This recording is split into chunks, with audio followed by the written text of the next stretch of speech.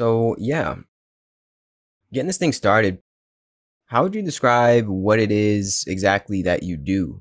Or maybe what is it that you talk about on your channel? Simple, mindful, and connected. Yeah. I mean, I'm talking about self-realization, right?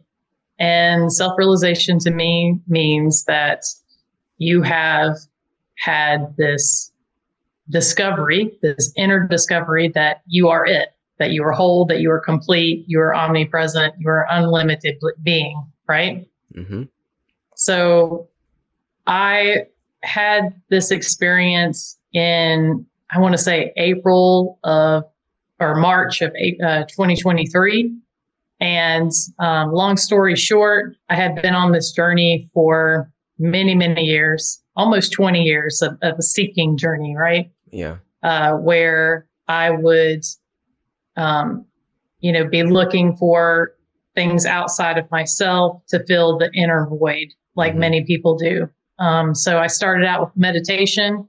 Meditation was my go-to for a long time. Had some pretty awesome mystical experiences through meditation. And from meditation, it led me into, kind of exploring the modalities of energy healing. So I got into energy healing, everything from Reiki to tuning forks.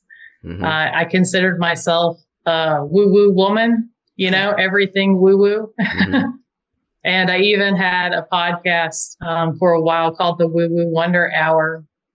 And so I was really invested in this human being, spiritual Krista that I had created. So essentially what had happened was, not only did I have my role that I played at home as just the normal human being Krista, but I also had this, very spiritual woo-woo woman with the crazy hair and, talks about angels and has mystical experiences and all that stuff.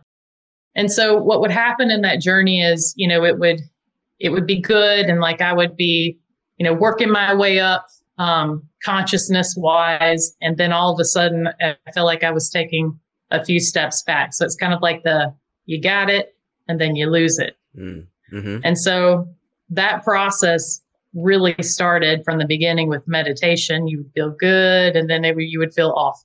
Yeah. Or you would feel like I've regressed in some way, or, I thought that I had already released that. I had already let that go.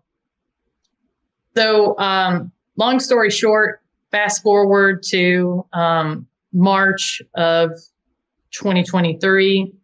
My husband before that had been telling me about the great. And in that book, he mentioned. What was it? Sorry, you kind of broke up. He was telling you about what? The book, The Greatest Secret. Oh, okay. Yeah, by Rhonda Byrne. Mm-hmm. And so he was reading this book, and in her book, she mentioned several times David Bingham. And David Bingham is a spiritual guide. He focuses on non-duality, right? And so he was like, Krista, you got to look up this guy. You're going to love this guy. And so, it took me a while because the human being Krista is a little stubborn, say. Mm-hmm.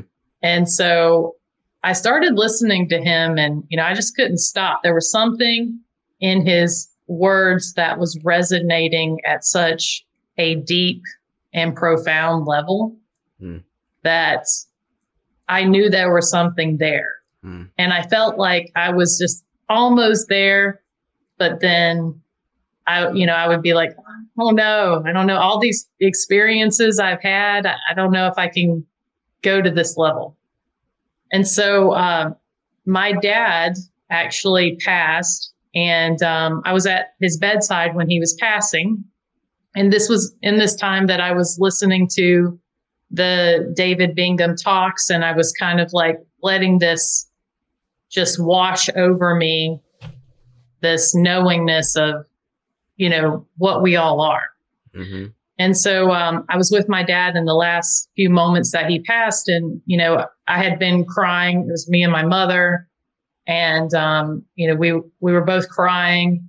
and I was holding his hand. And, you know, when you cry so much that you have like this terrible headache and you feel like you're going to throw up. I don't know if you've ever felt that. Yeah. Mm-hmm. But so all of a sudden, this presence and this peace, it just washes all over me. It's like an energy that enters in the room, and it's an energy that's connected at all levels to you, him, everything, right? Mm-hmm. And it's this peace. And those were I felt this energy the moments before he passed. And then when he did pass, there was this innate knowing that there is no separation between him and me, that everything is all connected. And that, you know, that love that we have for someone, it doesn't leave, it stays with you. It's this constant feeling of interconnectedness. That's the best that I could explain it. Yeah. And so I went through that process, and I was just, you know, in shock of my dad's death, but I did not have any grief, not very much grief for his death. And, you know, that was very shocking to a lot of people around me, given that I had lost my dad. But I felt such a connection with him and a knowingness that we're all connected and there's only the one, right? Mm-hmm. And so with that, that experience, and also the teachings of David Bingham, there was just this moment. I don't know when it exactly was, but it was like, I get it. I get that you're already whole. You're already complete. There are no levels of consciousness. You are the divine, unlimited, omnipresent being, and that there is no separate self. So this profound knowing, it's been like this process of what I call integration, but really there is no integration. We're already all self-realized, right? Where I've been dropping away these big chunks of my ego. And one of those big chunks, the first one to go, was the woo-woo woman, Krista. So anyways, I've started to post on my channel just because I felt inspired only when I did feel inspired to talk about this stuff. And, you know, it's been beautiful to be part of a community of many people who feel the same thing that I'm feeling and that I know. Powerful stuff. Wow. So how would you describe what changed in maybe the way that you speak about this stuff? You know, no more energies, no more crystals, no more woo-woo, but now you're speaking about self-realization, true spirituality, if you even want to call it that. How would you describe the difference between how you saw yourself before March of last year and then now? Or maybe how would you see from how you see yourself, how you speak about that, you know?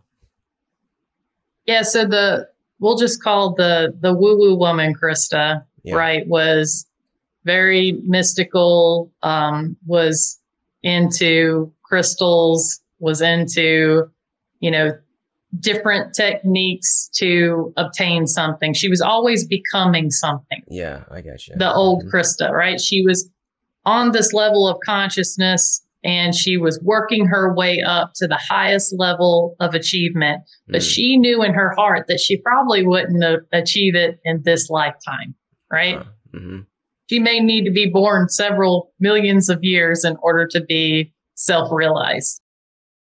And the old Krista would look at non-duality, and I know that non-duality has come across my path a few times, and I would look at it and I would read it and be like, I don't get this. I mean, this is not for me. So I do think there was a piece of time in there. So the new Krista is a nobody.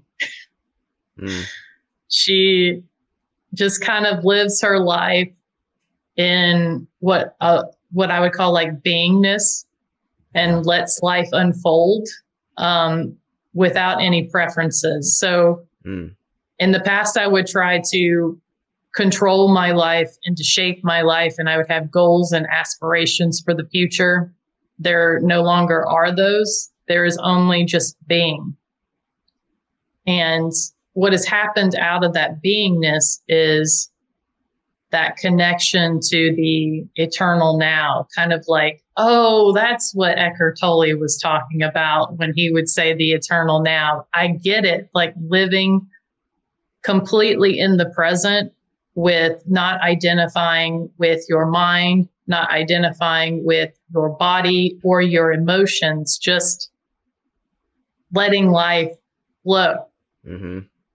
Mm. Now, there is an aspect of this where the ego loves to rear its head and, you know, bring up all these negative thoughts or emotions or even positive thoughts or positive emotions. But there is a watching and an awareness around the ego that was never there before. Uh-huh. So it's like you see the ego, but to use David Bingham's terminology, he says, I don't subscribe to it. It's like an email that comes in and says, all right, let's subscribe to the I need people to like me email, right? Yeah. And usually Krista would click on that and, you know, there would be this invitation and she would feel all these negative things and say, oh, people don't like me. Oh, you know, da, da, da, da, da. But now I see the email, the awareness sees the email, and you just delete, move to the trash if you don't want to experience that. Yeah. Interesting. Wow. Yeah. It's very freeing, huh? It is. Yeah. I mean, it felt like when this all happened, it felt like this huge energetic weight was just lifted off. Mm. Because all of us feel like, and I feel like I can say this with confidence, I think we all suffer. We all want to be happy. We all want to experience joy and high frequencies in life. And we're on like this hamster wheel. Yeah. And you're never going to get off of the wheel. And so when you know that there is no such wheel and that you are everything and there is no cage, it's like, wow. Yeah. You know? The only way to get off the wheel and to break out the cage is to realize that there is no wheel and there is no cage. Boom. Yeah. That's it. And we're creating this false wheel for ourselves and this false cage for ourselves out of false ideals. That's exactly. The irony. Powerful stuff. Yeah, that's powerful stuff. Wow. So, I mean, I guess now what? You know, once you get that message, now that you're free per se, now that you don't have to subscribe to the ego's games, how do you chop wood and carry water? Is it any different? You know, what is the difference in your lifestyle? Do you speak differently, see people differently? Like, now what? You know, how would you answer that question? Yeah. I mean, the ego is the one that says the now what, right? Mm-hmm. So what I aspire to do every day is just to rest in beingness and to bring my full presence to every situation, every person, every being that I encounter. Yeah. And so I really don't have any goals. I mean, probably I do belong in some, you know, spiritual community like Ananda or something. Mm-hmm. I mean, that sounds nice to me to go live out in the woods with, you know, folks that are more conscientious or whatever. But I think that we're all meant to be where we are in this present moment for a reason, right? So you have to trust that and just see where life takes you, you know? And there's a lot of adventure in that. There's a lot of excitement and joy and gratitude for where you are and, you know, whatever the divine being wants to unfold for you in the future. Yeah.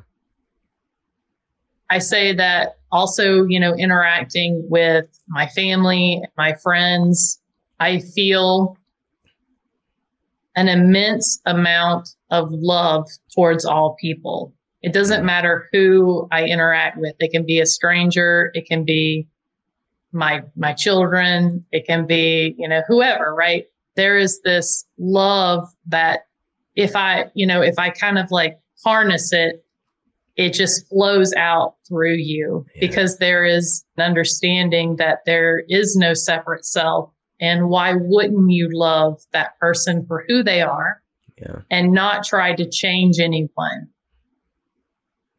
Amen to that. I think, go ahead, Gary. I was going to say amen to that. I feel it's like you almost have to love at a certain point. Once you see it, it's like you don't have to love. But like you said, why would you not? Yeah. Would you say that is associated with this divine being that you mentioned? Is just this divine being of just love? Just, just love. I think the divine being in all of us is infinite love, infinite peace, infinite joy. It's all of the above all at once. And, when you kind of tap into that, your natural consciousness, we'll just say that we all are, it opens the door to living in higher frequencies of your life experience, right? Yeah. So just think if, you went to the grocery store or whatever, and you allowed yourself to just feel love for every being. And just you emitting that frequency, it changes the experiences that come into, your life. And it changes the world around you with this higher frequency of love, unconditional love. Yeah. Because everybody, if you look at just people, right? People want to be seen and accepted at their deepest level, right? At their soul level. Yeah. Yeah. That's the truth.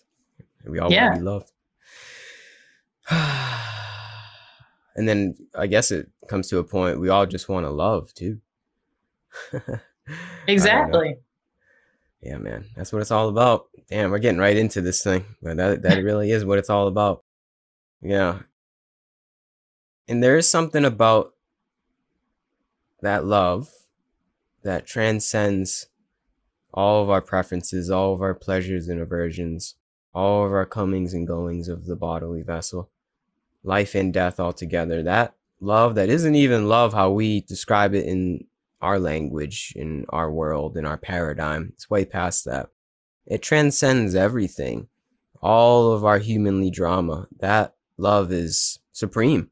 And like I said, the words aren't doing it justice, but once you feel it, man, it's like you feel it. It's like, this is it. This is it.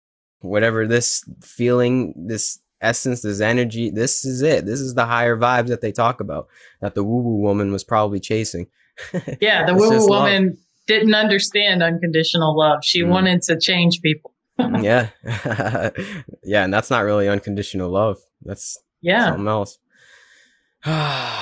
Powerful stuff. That is the truth. Yeah. I don't even know where to go from here. Speechless already. Speechless already at that.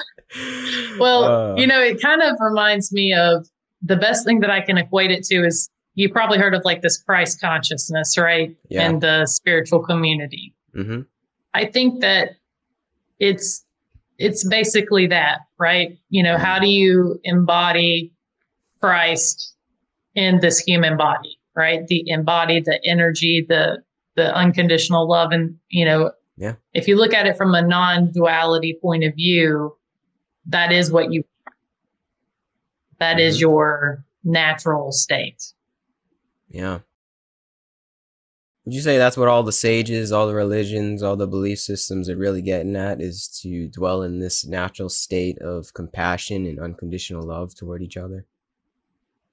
I do think so. I think that, there's I think that like Christianity speaks to compassion and unconditional love. I think, for example, Buddhism is more on the frequency of like peace and beingness. So I think that, you could really look at every religion and get it down to its roots. And I'll, there's probably going to be some people that'll hate me for this, but it's got no non-dual roots when you go down to them, right? And each one kind of can take different aspects of the divine being and express it at its roots. Yeah. Yeah. Amen to that. The truth is one and the wise call it by many names. Yeah, exactly. Yeah. But trying to explain this to people, that just aren't ready to receive it. I've had to learn that, the wise man does not speak unless they're asked to give input on some things. Yeah. Yeah, exactly. So because people will think you're crazy. Exactly. That's okay. I can think I'm crazy. They thought Jesus was crazy too. Yep. All the saints probably think they're crazy, but it's not crazy. And you know what? The beautiful part is that we can come on here and connect with each other and realize that we're not crazy together. Exactly. Or maybe we're just crazy together. I don't know. I don't think so. But yeah, it's a beautiful time to be able to connect with others that are on this wavelength and knowing what's really going on in the world, as opposed to turning on Fox News and TikTok and the drama, the story. That's part of it. That's part of the show of Leela. That's, you can just kind of be passerby to that as well. Just kind of witness that. That's cool. But that's not really what it's all about, man. That's like what it's really about is what we're talking about now. It's the love and connecting with each other on this wavelength and actually realizing it, past the humanly drama. So it's cool that we can do that, and I tap into your point of view on that and tap into mine, and then we get other people that are in the comments. We've got a community around that, and it's just a beautiful time to be alive and culminate this kind of energy and do this from our living rooms as well. Yeah, it's cool that we can do this. Yeah. I found that the posting on YouTube when I feel inspired has really helped, because a lot of times I'll find that, I'll post on a particular video. There will be comments that deepen my understanding. And, so I think that, it's almost like the divine being is pulling together these people energetically to, put all the little pieces together so that the understanding deepens. Yeah. Because I don't know if you felt this way, Gary, but, on this path of non-duality, this pathless path, we'll say, because it's not a path. I felt like it gets deeper, right? And the understanding deepens. But there's also a knowing that, the communities help each other. And I think the communities are, they're important aspect to, energetically being drawn to a person that has a specific message that resonates with your frequency. And, the person posting it, they can deepen from the comments and the connection to those people. So I found it to be a wonderful experience, to have the YouTube channel so far. Yeah. I mean, there are some people that, say some really mean things. Yeah. And you just don't subscribe. You just delete those comments. Yeah, exactly. It's that easy. Exactly. Yeah. And on that point, I do feel as though the understanding does constantly deepen every day that goes by, every conversation that I have, every comment that I read, positive comments at least. Well, even the negative ones, I guess, could make the understanding deeper. But my point is, it's like, that's the beauty of it. It's kind of like the journey never ends, it's this free fall that doesn't really have anywhere to fall to. It's this, like you said, a pathless path. It's a path to nowhere essentially, but that's the beauty of it. Realizing exactly. There's liberation in that. There is no ending to this journey of non-duality that isn't really even a journey anywhere. It's a paradox, but that's the beauty of it. You understand, and it's like knowing that you never understand this whole thing, you never figure it out per se, but yet never giving up the path to understanding. Like the understanding and the deepening will always come through. Like it will always be a thing for me. Like every day, yeah, it's like brand new. Every moment is brand new. Yeah. And that's the beauty. But there's never going to be a moment where I arrive per se. It's you know what I'm saying? It's hard to explain. It's this simultaneous essence of being and becoming, but never truly becoming at a certain point. And that is true freedom for all of us. That is the truth for all of us. But I feel as though the dualistic mind we're conditioned into, it traps us at like points of I have to become this, I have to become that, I have to do this, look this certain way, like endpoints. And when you get to the end point, you finally become this so-called character that you wanted to become. You realize that's not it. You realize like we put up a show our whole life of trying to get somewhere, be somebody, do something.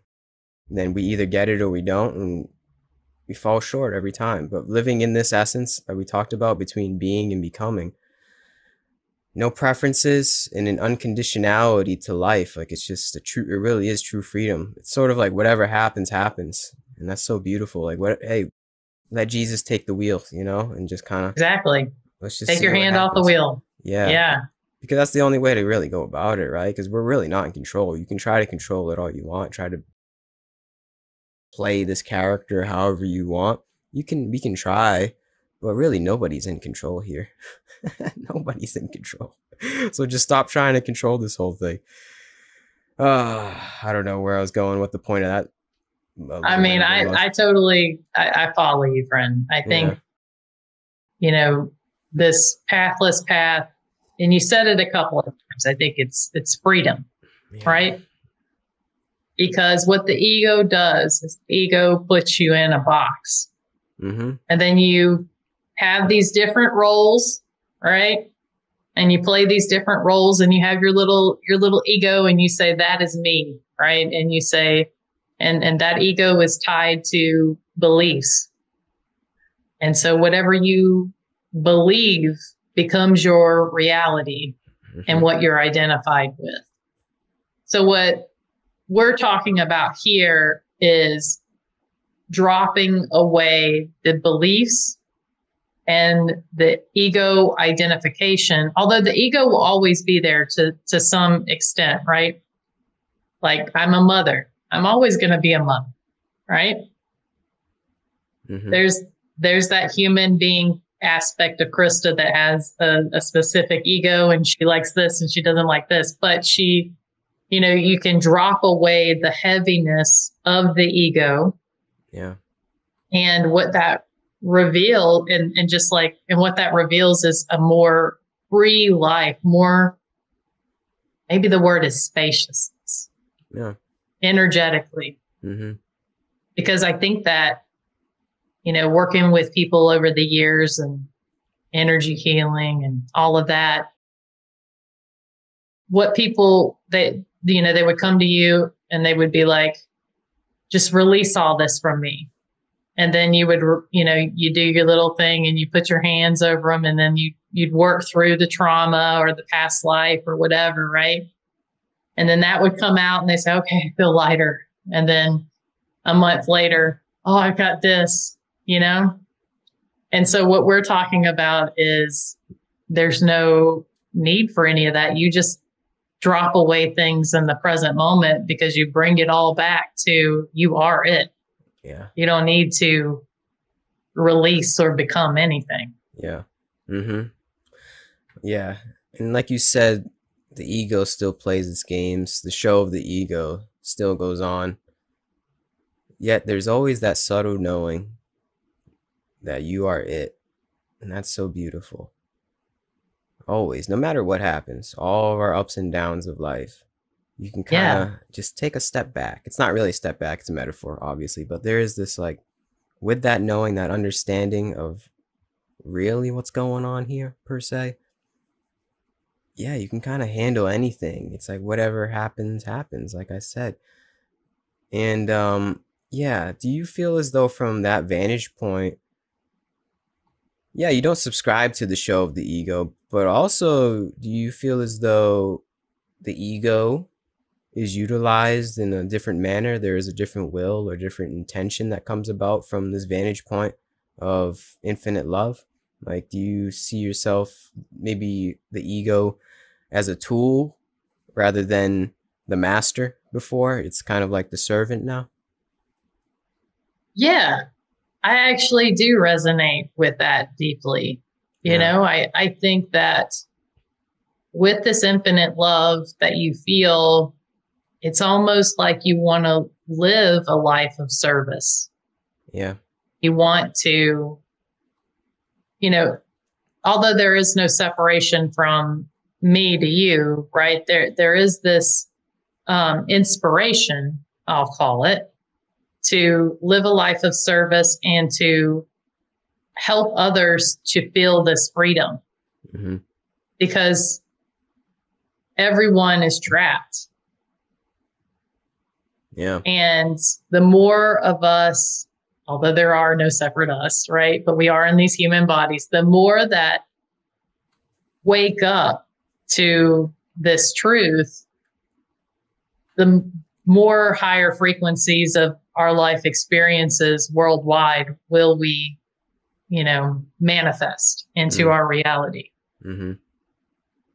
Amen. Yeah. Um. Now, do you recommend any sort of general modalities or practices to allow this in one's life? Like meditation, self inquiry, just simply being still? Like somebody hypothetically that is very curious about what we're talking about, but maybe they don't have the understanding, very curious. Their door is open. Yeah. How do we start? Where does this start for somebody in their life? I don't know your story, Gary, but my story kind of started with meditation, Yeah. right? Mm-hmm. Same. So I tend to want to say that self-inquiry meditation would be a good place to start. And one of the guys that you talked to, I think it was last week, his name is Daniel. He has the Samadhi Center in Mm-hmm. Canada. Yeah, he's awesome. He is awesome. Mm-hmm. And his meditations are awesome. Yeah. With self-inquiry. And what he does is, he just does pointing, and he sits in silence and he will point you to the truth. And for each of us, I think that realization comes out in a very unique way. I said this in one of my videos, and I don't know exactly where it came from or where I heard it from, but I feel like, some people are like wet wood. They require time to dry out, to, to be ready, to condition themselves to be ready for this truth. Mm-hmm. And then some people are like dry wood. They just hear it and then they just ignite and they know that that's the fire. It boom. Yeah. My journey was wet wood. Mm-hmm. I came with, a lot of, childhood trauma and a lot of blockages, right? And it took me time to work through those in order to be ready at my perfect time to be able to receive this truth. So I don't know if, 20 years ago, if I would have started with self-inquiry, that it would have resonated. I mean, I'd like to know your thoughts on this topic too. Hmm. Um, I ask that question to pretty much everybody. Uh, and usually we come to the conclusion that it's hard to generalize. Even though I try to ask somebody to generalize, it's hard to generalize because, like you said, some of us are wet wood, some of us are dry wood. We all have our own trauma, we all have our own karma. So it is hard to say. Although I think there is a correlation between the importance of meditation between all of us to just simply be still and know.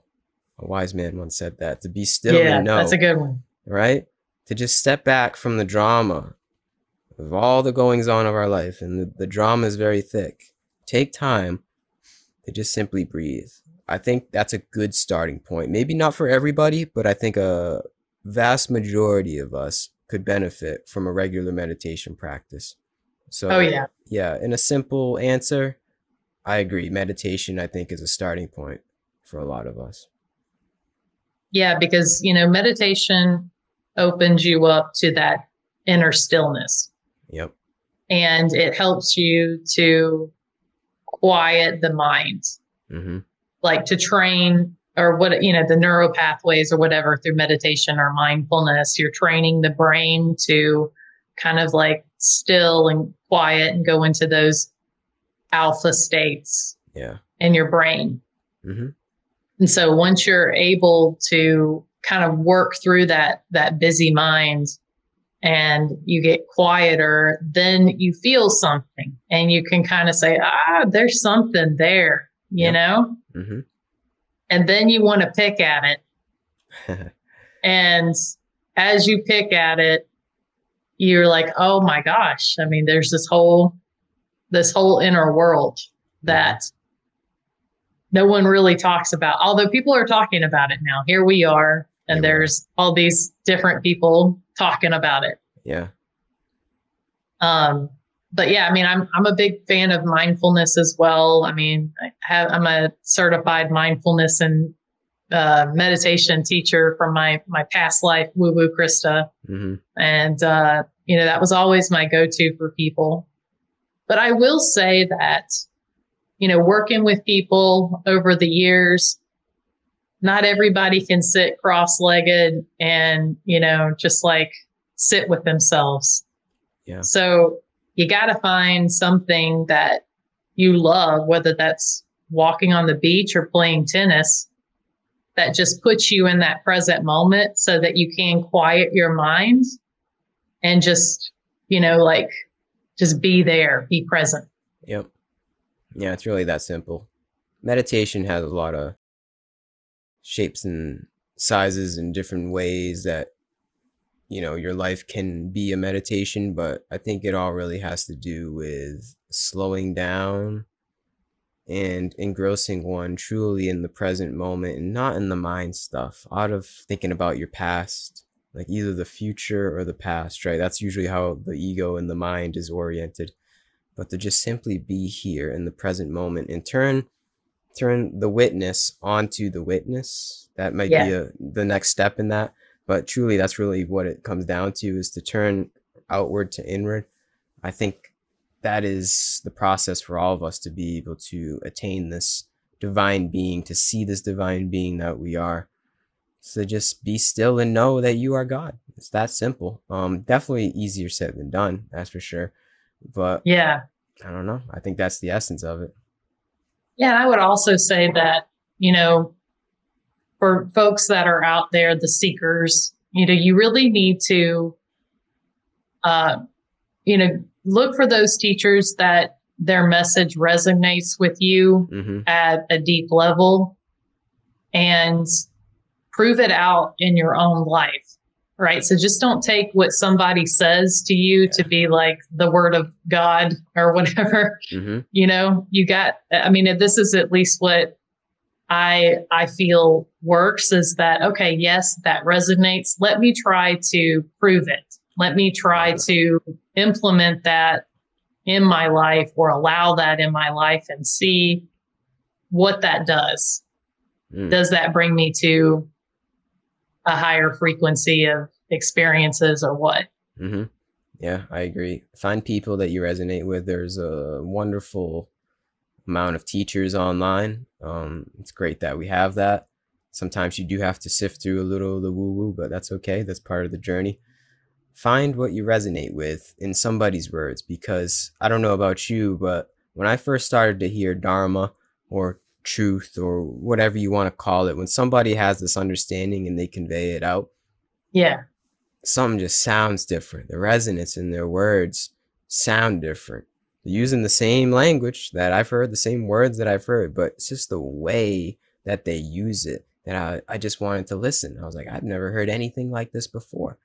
True Yeah. Dharma from somebody that truly understands something very special. So see if you can find that in somebody. And yes, like you said, translate that into your own life too. Don't take anybody else's word for it. Truly translate that back into oneself. That's really what it comes down to. All teachings, whether it's in a book, a talk, podcast, whatever it is, all teachings, I think, are ultimately a remembrance for us to come back to us, for you to go back to you. Boom. And Yeah. if that's not it, if it's not doing that for you, then I say run the other way. If the teacher's like, you need me, you got to pay a certain amount of money to get this teaching, blah, blah, whatever, behind some kind of paywall, which is okay. That's okay. I know people charge for the services, but if they're saying you ultimately need them for this so-called peace, enlightenment, happiness, love, God, realization, run the other way, because you really don't. That's the thing. You really don't. All of it's just guidance, and all of it is just a remembrance for you to go back to you. So I yes. think that's huge, right? You are the guru. That's it. You are your own best guru. And really what we're playing is an energy game, right? So in the energy game, when you're looking for like a resonance on, what would be your next step in this journey, right? It's about finding that frequency match. I think that what we're kind of saying is like, when you align to a teacher, right? To me, that's like a frequency match. Yeah. That it's either complementing or it's a match. And, it's just all part of this big energy game that we're playing here on Earth. Amen to that. Like attracts like. Yeah, exactly. Find your frequency. I like that. Oh, man.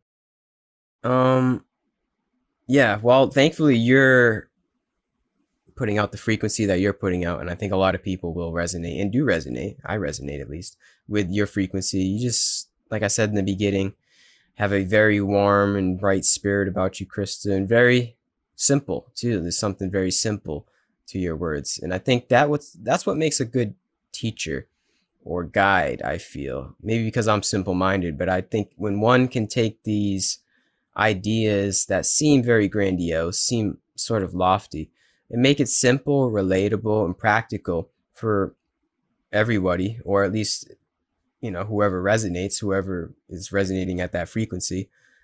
I think that's what's important.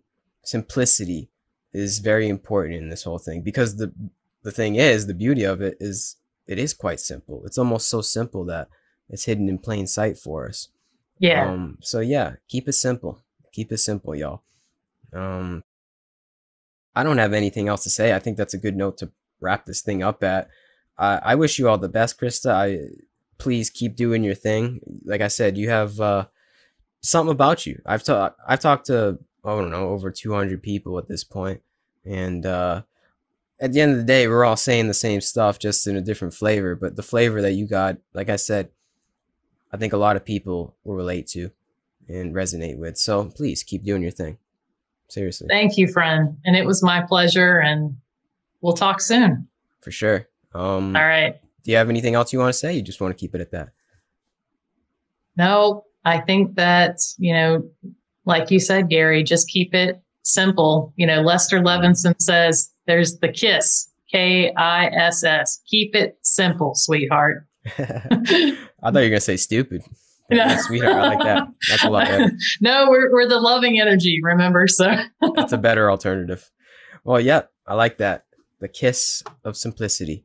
Thank you, Krista. That's it. Keep on keeping on. Peace and love to you, and peace and love to Yep. anybody that On to listened you. this long. Take Take care. care.